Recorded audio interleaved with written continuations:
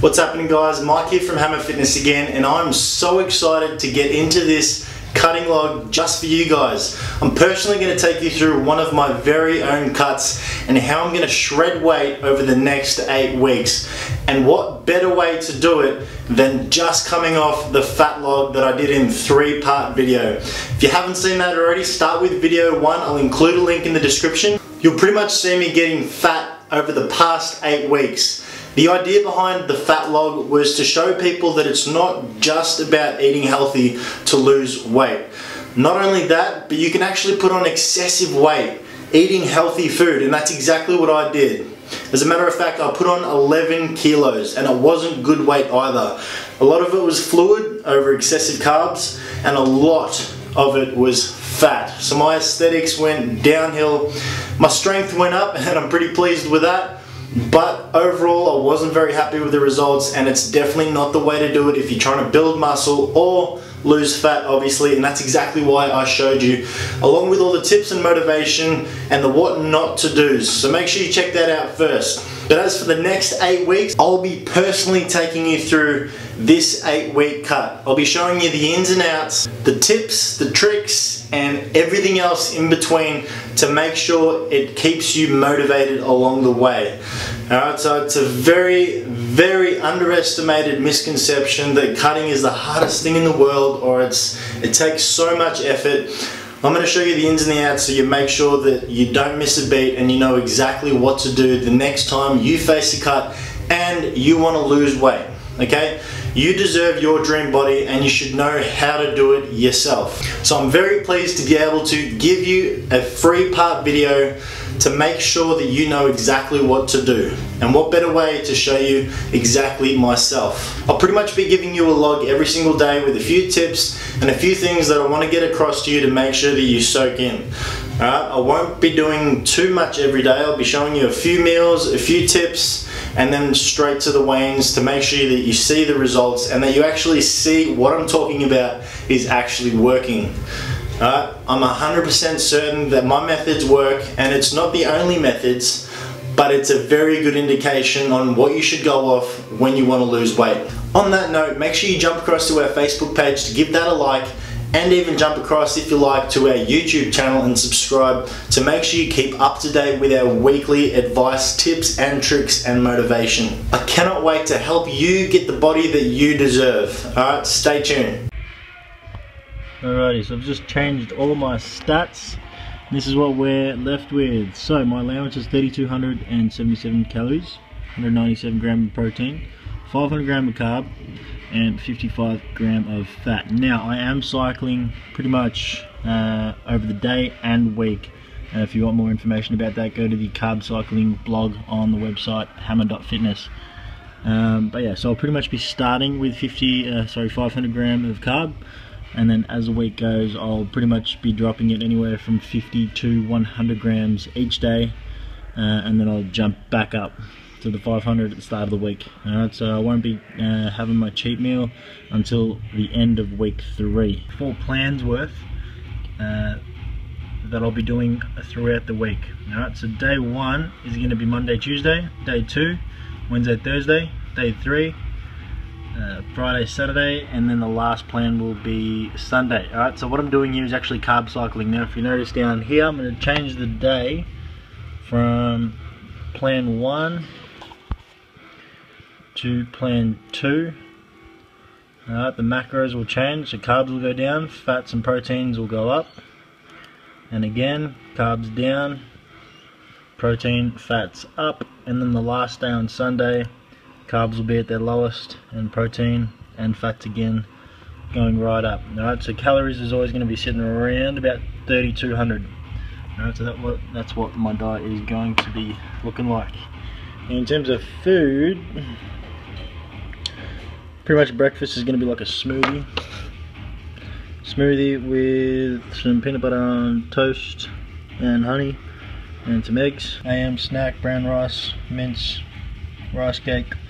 Lunch, another smoothie, a lot of greens and stuff, chicken and sweet potato. PM snack, chicken, sweet potato, broccoli. Alright, so as you can see, it's getting leaner and leaner, so I'm pretty much positioning my carbohydrates at the very start of the day. And then my evening snack is pretty much veggies and egg whites and eggs. Alright, so the point of putting eggs in with the fats is that I'm getting the protein throughout the night, and the cholesterol in the egg fats or the yolk is going to help keep my testosterone levels up while I'm cutting. So that's what my diet consists of, and then pretty much the macros or the amounts on each food is going to change to get those adjustments in macros. So one of my favorite sayings is, if you fail to plan, you're planning to fail. Okay, so as you can see before, I've written up a diet plan. Alright, so because it's carb cycling, alright, carb cycling is quite difficult because every 2 days it's going to change.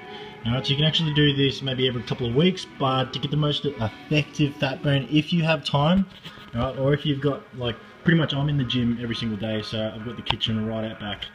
Alright, so it's available to me, but if it's not available to you, literally any other way is going to work. But because I've got that access, I'm going to make the most out of carb cycling every single day and every single week. Alright, so the diet plan is kind of changing every 2 days within the week. Now, since I got my diet plan, I got all of the ingredients to make sure that I know what I'm getting when I go to the shops. I've written everything down. Excuse my handwriting, it is absolutely terrible, but it's in a bit of a rush to finish it. Alright, so here are all the ingredients. Alright, so here are all the items that I need to buy from the shops. Alright, so from plan 1 to 4, I've written how much of each I need. Okay, and then I've tallied it up at the end. So now I know exactly what to get for the entire week. And it doesn't even seem that bad. I don't think it's even going to be that expensive. So for instance, let's go to the broccoli, 2.3 kilo broccoli for the week. There's probably a loaf of gluten-free bread, 9 apples, 18 carrots. I'm going to be able to have bloody x-ray vision by the end of it. Just over a dozen eggs, 4 garlic cloves, and so on. Alright, so you get the idea. Alright, so this is a pure example of planning. Alright, so you're not going to overbuy or underbuy, you know exactly what you're doing. And if you literally just buy what you need, you're not going to go get those Tim Tams and leave them in the cupboard for you to get tempted. Now, if you're living with a family, obviously it might be different because everyone else isn't sticking to a diet as strict as your one. Alright, so like I said in my previous videos, you want to pretty much pick your time frame. Alright, don't say to yourself you're going to do it for 3, 4, 5 months. I would not be very happy if I was cutting for that long. If I was restricting my food for that long, I would get very cranky and I'd lose motivation pretty quick.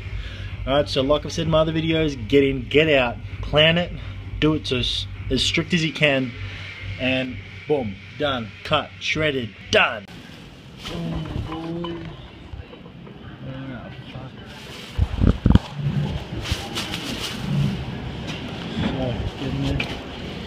Taking my list of foods, making sure I get everything. Alright, so failing to plan is planning to fail, like I've said before. So make sure you take your list, don't forget a thing, that way you can't screw up during the week. Alright, make sure you cook everything.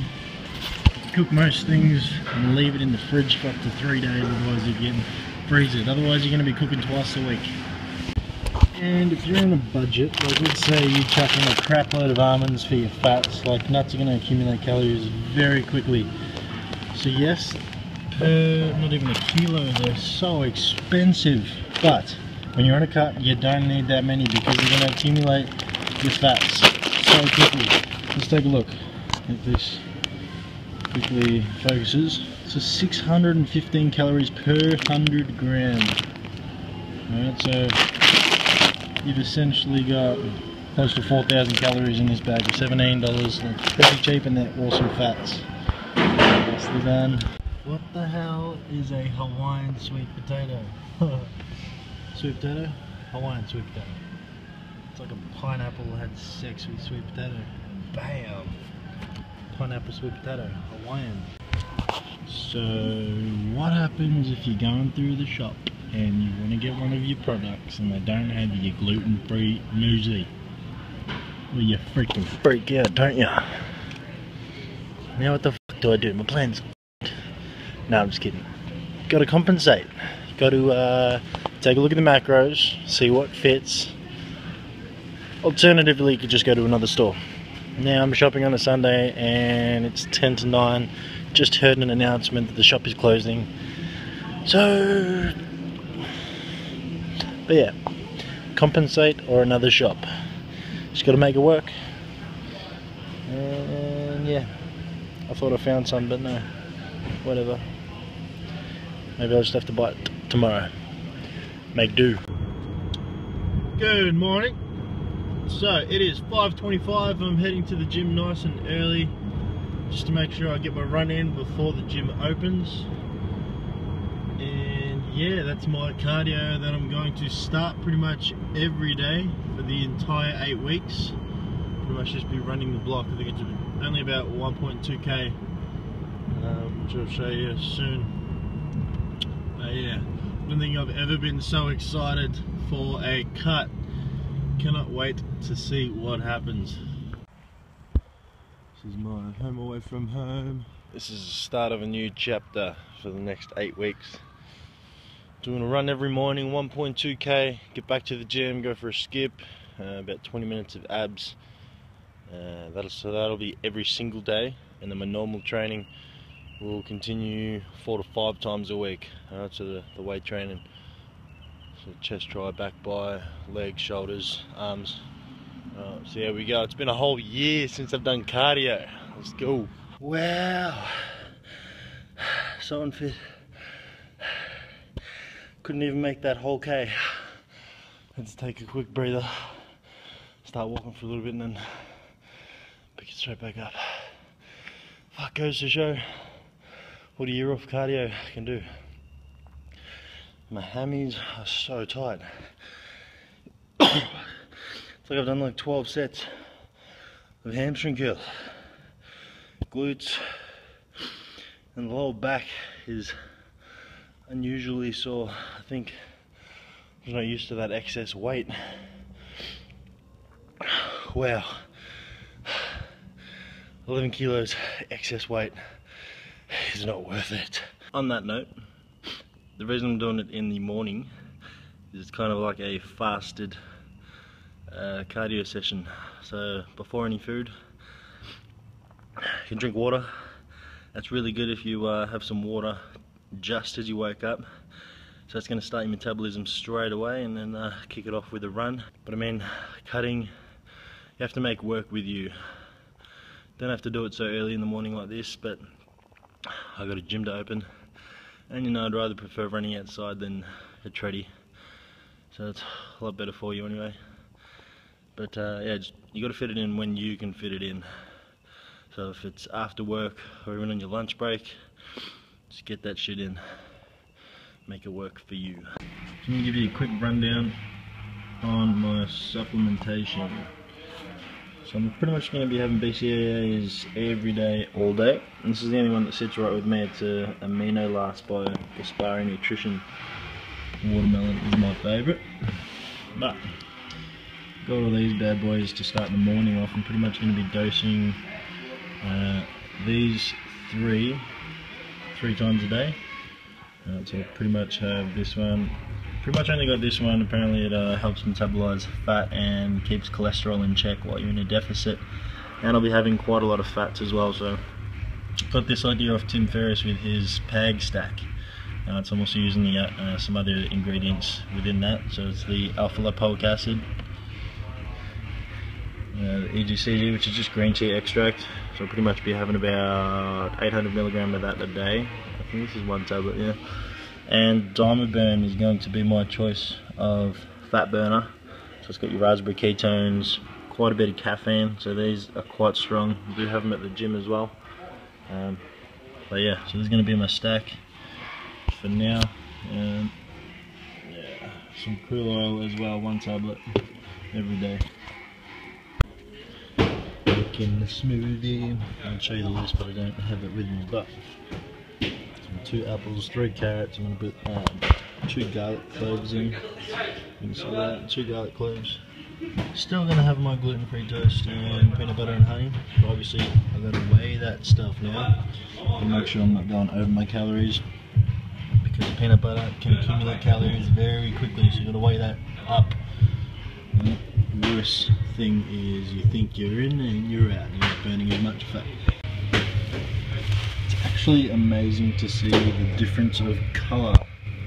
So when you're trying to spare your calories, calorie light food, it's a lot fresher, like green, orange, colours of veggies. And when I'm trying to load the calories up, it's like a synthetic kind of brown, white. So that's something I thought I'd pull out. This is the kale I'm putting in. The last ingredient is the broccoli. I almost can't bloody fit it in. So this is my new smoothie anyway. It looks like absolute green sludge. Yeah, like I said, it's a new recipe I'm trying. It's got so much green stuff in it, like your spinach, broccoli, kale. It's also got your carrots, apples to sweeten it up just a little bit, because yeah, with that much veggies, you know, it's not going to taste that great, I guess. Especially if you got hardly any water in it, which I didn't, because it almost doesn't fit the amount of content I need in that shaker. But yeah, thought it was going to taste like absolute crap. So I'm kind of sitting there drinking it like, it tastes pretty good. So it does. As long as you chuck some sweet fruit in there, it's all good. I also put I think I put too much ginger in. Put about a thumb size of ginger. If someone wants to tell me the right amount to put in, that'd be great.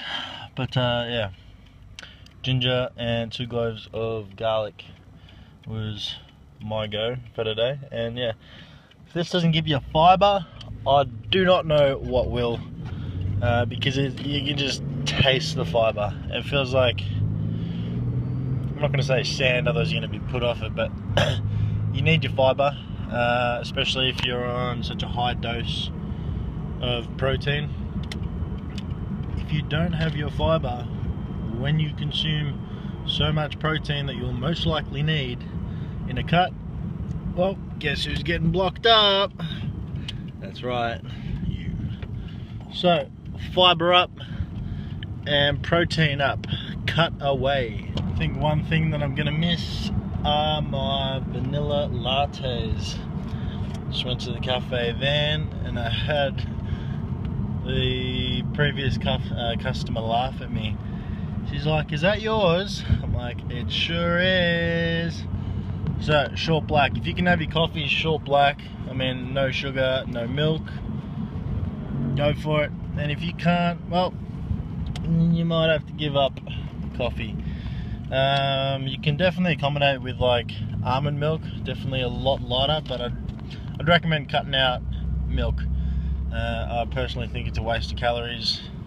You can definitely get your calcium from greens, and yeah, find a better way to use those calories, especially for your luxury coffee, and even save that for your cheat day when you get it, or cheat meal if it's in the morning, I guess, or lunchtime, whenever you have your coffee and when you want to splurge on that food, those high calories. But yeah, for me, short black.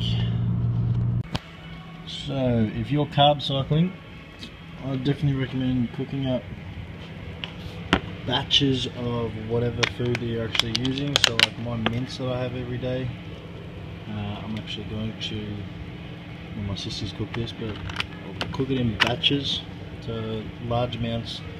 So when it does come to changing the serving size each and every time, you can just scoop it out, chuck it in, weigh the right amount, and then microwave it. Right, so instead of your normal cut, if you're having the same thing every single day, you can pretty much prepare all the food throughout the week in your individual containers. So if that was the case, you'd maybe have like your mince rice and whatever else you're having in the one container. You could literally chuck it in and go. It's also going to come down to time, but like I've said before, this is the most effective way to cut carb cycling. Every single day, or every 2 days, are going to change. Alright, but this is what it takes, a lot of preparing and planning. Alright, like I've said again, failing to plan is planning to fail. Now, I want to make a very good point.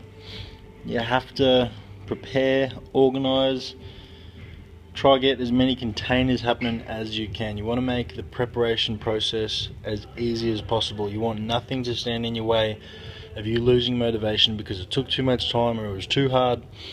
Alright, so get containers, even like prepare all your stuff. Like I have my garlic cloves and my shake in the morning, so I'll peel all of them. So I literally just chuck them in. Everything else in containers. This is the fridge. So everything's just ready to go. And if it needs to be weighed, it's in bulk containers like this one. So that's my broccoli.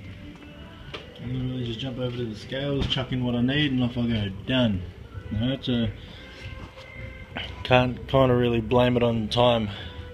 Whatever works for you, alright, just make it happen. Even if you have to change the food because for some reason at that time you can't have a microwave, even if it means having it cold, you might have to sacrifice that. But yeah, so prepare, organize, keep it tight, keep it clean. So already 1 week down, I've got to say, week 3 I was very angry and hangry, and it wasn't good, it wasn't pretty. But on that note, you got to understand that your body's getting into the change. Okay, so a lot of things are going to happen.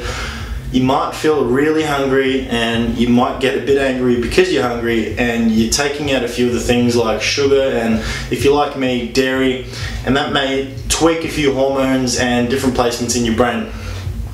So obviously that tweaked me off a little bit, and don't get me wrong, it's not like I don't get hungry, but you will get used to it and your body will get into the groove of burning fat.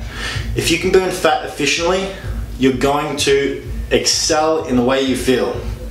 Okay, you're actually going to feel a lot better. Your body is actually more efficient when it's using the fuel fat.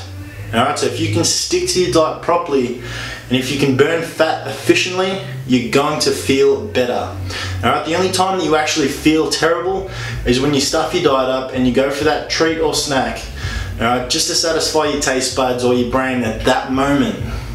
That's when you stuff up, because it's going to cause something to spike up and drop down. Just like an addiction, you're going to want to get it again and you're going to feel like crap. And if that keeps happening, you don't want to stick to your diet, right? Because it's very unmotivating. You feel like crap all the time.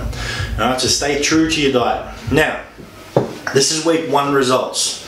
Alright, so I left off at 115 kilos. I'm already down 3 kilos. Now let me explain. 3 kilos almost sounds a bit too much, alright? But it's not all fat. Alright, so my diet, leaving off the fat log at 6,000 calories, I was eating 1,000 carbs a day. Alright, 1,000 grams of carbs a day. Now because of that, carbs actually retains onto a lot of fluid. Okay, so week 1, I think about 1.5 kilos was definitely fluid. And maybe about 1 kilo or 1.5 kilos was probably fat as well. Alright, so sitting around about 17% when I left the fat log, or at the start of this video. Now I'm sitting at 16%, so already 1% drop, which I'm absolutely rapt about. Already my veins are kind of coming back, I think just because the fluid's actually not in my skin, externally from my muscles. If I pull down my stomach, I can see a little bit of abs, but that's about it. Other than that, still a bit podgy. I'm still sitting at about 112, but this is what we have. And still to see the results. We've got 7 weeks left. I'm so excited to continue helping you guys and keeping you motivated along the way. Alright, week 1. Hope you liked the video, guys. Jump across to our YouTube channel and give that a subscribe to keep up to date on our weekly motivation and tips to help you on your weight loss journey. Also take a look at the videos down below for some humor, some laughs, and some free workouts and more motivation. Alright, I'll see you guys in the next video.